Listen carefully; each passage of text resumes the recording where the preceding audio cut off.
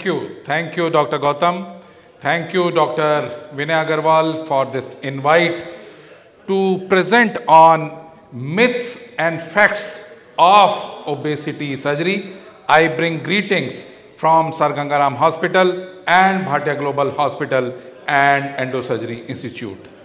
Edward Demings had beautifully said, without data, you are just another person with an opinion. And all of us know the global burden of obesity. We know that 650 million people are globally, they are obese, and the cause of death is definitely high up for obesity, and India is ranking among the third largest country for the obesity, with 11% among adolescents and 20% among adults. So our thinking is definitely it needs a lot of awareness, especially on the part of the physicians. And we know it, when the BMI, body mass index, is more than or equal to 25, then lifestyle modifications. But if it increases, then there is a role of pharmacotherapy, and if the body mass index is more than 35, definitely one has to go in for surgery. Today, I am not going to speak about the technical aspects of the bariatric surgery or the obesity surgery, but our thoughts are that ultimately one should be cautious that if the BMI is increasing, then the chances of the relative risk of death definitely increase, both in males as well as in females. So one should be very, very clear that we do not have any thoughts or back thoughts in our minds. Now, the topic is the myths. Most of the times, especially in physician conferences, we have found out in interactive sessions that they think that all the bariatric surgeries are more or less same. No. We know it that sleeve gastrectomy was the procedure which was started way back in 1998, 2000, but it has taken over the world all over, and it is the maximum number of surgeries which are being done are of sleeve gastrectomy throughout the world. Rest, for example, gastric bypass, the band, BPDS, and there are so many other procedures, but most common procedure which is being done throughout the world is the sleeve gastrectomy. And in this, in a wide spectrum, I would say that if you are touching the stomach only, that means if you are manipulating only the gastric aspect, then it is either the banding or the sleeve gastrectomy. But if you are touching both the stomach as well as intestines, that means the combination is being done, and that is the gastric bypass, Roux-en-Y gastric bypass. And all of us know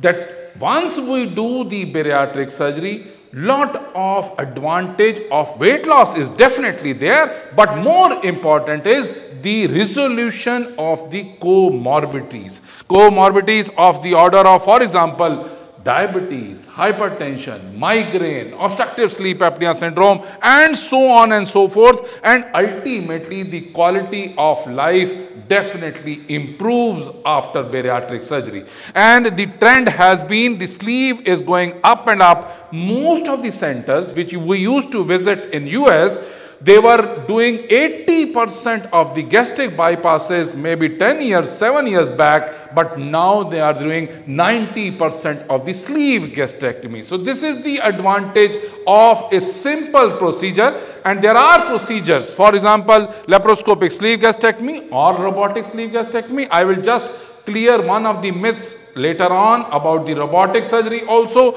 and then Roux-en-Y gastric bypass, mini gastric bypass. And if the sleeve gastrectomy has to be converted, then it can be converted into a single anastomosis duodenal-ileostomy. I am not going to go into the technical details, but you can see from this small photograph that in gastric bypass the food goes into a very small pouch, and then whole of the stomach is excluded out, and the food ultimately goes out. So answer is that we have to be sure that we do not have unnecessary malabsorptive. Restrictive phenomena was there in both the procedures, but malabsorption is also added on in the gastric bypass. And there will be some situations in which, for example, the patient has had sleeve gastrectomy 7 years, 10 years, 15 years back, and now the patient has gained weight, then also we have the proposition that it can be converted into SADI-S, that is single anastomosis duodenal-ileostomy. So many times, many patients ask us that whether we should go in for sleeve or gastric bypass. Our thoughts are that yes, if the sleeve gastrectomy has been accepted world over as the commonest procedure, one, and if you are able to maintain your resolution of the diabetes, hypertension, sleep apnea, and so on and so forth for long time, nothing like sleeve. But if, for example, maybe after a few years, one starts developing weight regain, or there is a coming back of the diabetes also, then also we can offer the redo surgery, and that is a conversion of a sleeve gastrectomy into a SADI. And our thinking is basically one should always feel that there was a time when people used to think that just by diet, by exercise, they will be able to control the weight, but or the resolution of the comorbidities will be there, but no. Ultimately, it is a question of going under the knife, and one has seen in the long term also, 2 years, 5 years, 10 years, 20 years, that resolution of the diabetes is definitely occurring. And many times, many physicians ask us that is bariatric surgery risky? Patients definitely ask, but our thoughts are that now, because of the gamut of investigations which we always go in before going in for surgery, we evaluate throughout the pulmonary function test, obstructive sleep apnea, sleep study, and so on and so forth. So the risk of bariatric surgery has come down even less than the risk of laparoscopic cholecystectomy.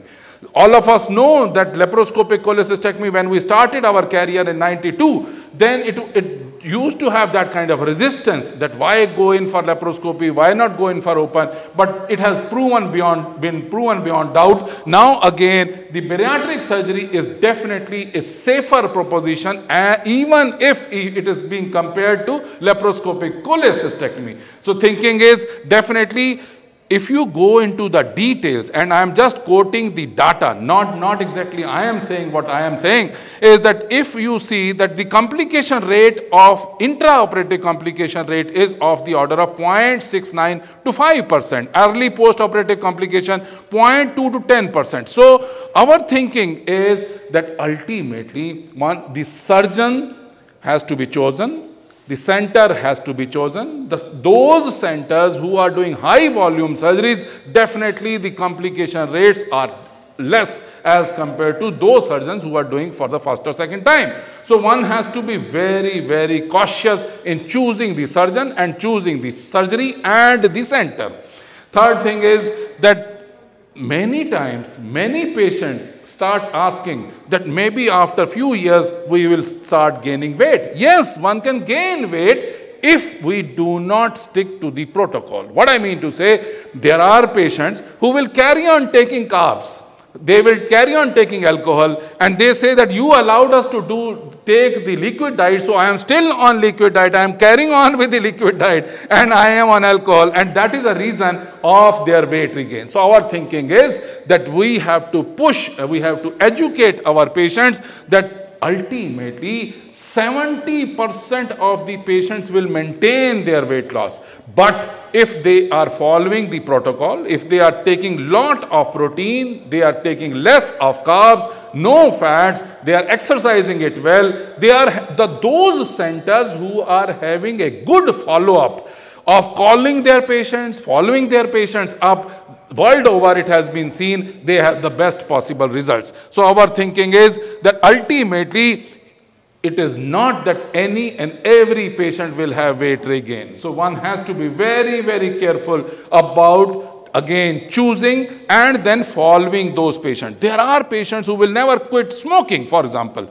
If in US, if you tell them that you are smoker, you are alcoholic, they will not even do the bariatric surgery because of the smoking. The chances of leak, the chances of bad anastomosis are definitely higher. So one should be cautious about that.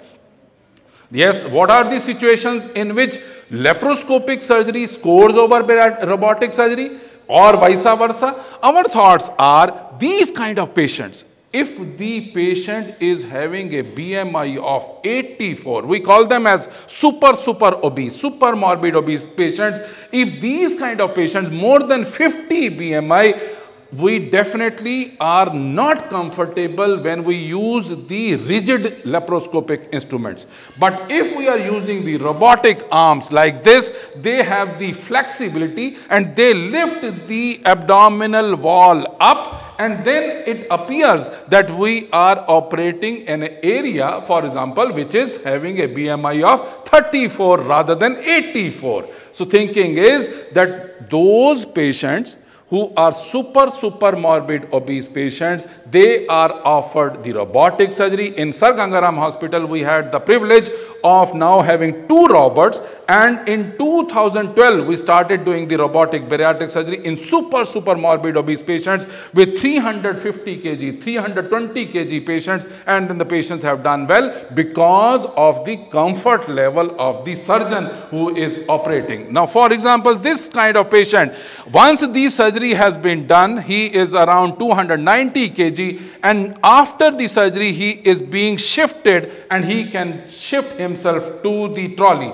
So what I mean to say, now with the help of, with the progress of the technology, we did robotic surgery with the advantage of the anesthesia, excellent anesthesia teams all over. So the patients are able to move themselves from the operation table to the OT trolley, and then ultimately next very day, you can see, you can visualize next very day the patient is moving with 290 kg. So our thinking is choose your patients well, and the physician should definitely make sure choose your surgeons well, choose your centers well, and choose your surgery well, so that ultimately we are able to give the best possible benefit to the patient. Myth number 5 is that most patients need supplements. Yes, all of us know that when we do the sleeve gastrectomy, when we take the part of the stomach out, the content, for example, vitamin B12, iron, calcium, are being absorbed there. So if we have taken out that part of the stomach, definitely the patients can have deficiencies. So what we do is, and what we follow religiously is, that we get the investigations done 1 month, 3 months, 6 months, 9 months, and so on and so forth. If there is any deficiency, then definitely we supplement it. But again and again, we always tell our patients and train our patients well that most important is protein intake. So if you carry on doing the exercise, protein, you will be able to maintain your weight. And the protein requirement in such kind of patients is 2 grams per kg body weight rather than 1 gram per kg body weight, and it has to be divided into doses, and then ultimately if we push this protocol, the patients are able to maintain their weight. So in conclusion, before the time finishes, before the bell rings, I will say that take care of your body. It is the only place you have to live in. Thank you very much. Thanks a lot for your patient hearing. Any questions, please? Dr. Chhajumal Goel. Thank you very much, Dr. Parveen Bhatia. It has been a wonderful presentation. I congratulate you for such a nice slides and presentation. Dr. C.M. Goel was my teacher in Maulana Azad Medical College long time back. Thank you very much. Thanks a lot, sir. Yes, sir. Dr. Lochan. Wonderful. Honestly, purposefully, I have excluded the ballooning because we don't believe in that. Our thinking is that if, for example, patient goes in for ballooning and the patient is going to have a loss of the order of 10 to 20% only. And once you take out the balloon after 6 months, the patient's weight starts going up and the comorbidities again come back. So many times, way back when we started our bariatric career way in 2000, then we placed some balloons, but ultimately we repented because patients had lot of challenges and patients used to pay, but ultimately have the similar kind of weight. So our thinking is, rather than going in for balloon, we should go in for sleeve gastrectomy because it can be done in high risk cases also, and the results are of the order of 70% excess weight loss rather than only 15 to 20%. Sir, I want to ask a question. Sure. First of all, sir, congratulations for this wonderful presentation. Actually, I was a resident in JSC in Gangaram Hospital. Thank you, thank you. All the anesthetic procedures. Sir, as we all know, the sleeve gastrectomy is a restrictive procedure, and a gastric bypass is both a hybrid procedure. That means it is restrictive plus malabsorptive. So, do you follow any protocol, like if some patients they are not motivated, who you are assuming that after surgery they will again start eating up and drinking alcohol and all those. So, in those cases, would you prefer doing a gastric bypass rather than a sleeve gastrectomy? No, honestly speaking, I would not differentiate and I would not be judgmental that this patient will continue taking alcohol and that is why I should give them the gastric bypass rather than sleeve gastrectomy. For both the procedures, if the patient is going in for surgery, both the procedures, the results will be more or less similar after 5 years, after 10 years, after 20 years. But if the patient continues to take carbs in the form of alcohol, nira sugar, then definitely weight regain will be there both in sleeve as well as in bypass. So I would not differentiate. My differentiating point from sleeve into bypass or different is that if the patient is diabetic, if the patient is not controlled on insulin, if the patient is having uncontrolled diabetes with lot of insulin injections also, that patient definitely will be benefited more with gastric bypass. If the patient on endoscopy has a hiatus hernia, reflux esophagitis, that patient will definitely be benefited with gastric bypass rather than sleeve. So our thinking is, just because of alcohol intake post-operatively, no, that is not the deciding factor. Which is more easier to redo, sleeve gastrectomy or gastric bypass? Excellent question. I mentioned in the talk also that sleeve gastrectomy can still be the first step in highly, maybe 80 BMI, 75 BMI, and if the need is, after 5 years, we can convert them into single anastomosis duodenal-ileostomy. We just have to fire one stapler at the duodenum, sleeve has already been created, and do the ileo-duodenal anastomosis, and that's it. So sleeve can still be converted, bypass has no further answers. Only thing is that, for example, if somebody has gone in for bypass, if the patient has weight regain, we can distalize the anastomosis. But ultimately, believe me, once failure is again a failure. So we should not have failure after failure for bariatric surgery also. Thank you so much, Dr. Bhatia, for clearing the myths amongst the audience and the general public. Thanks a lot. Thank you.